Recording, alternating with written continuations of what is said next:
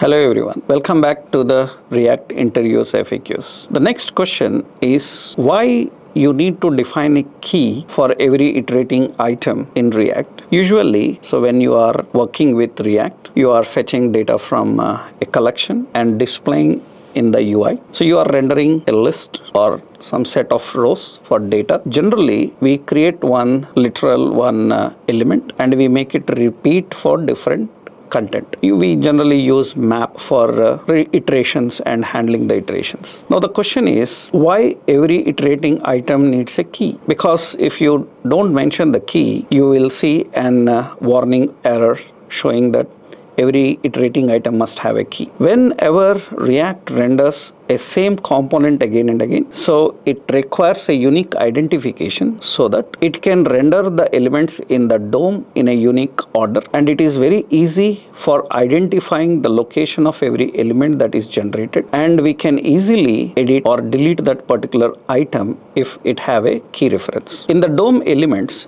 a unique key allows easy identification, editing and deleting of the items that are generated over iterations. So it is very important to maintain a key which is unique for the DOM elements that are generated over iterations. That is the purpose of key in ReactJS. Thank you. Please subscribe for more videos.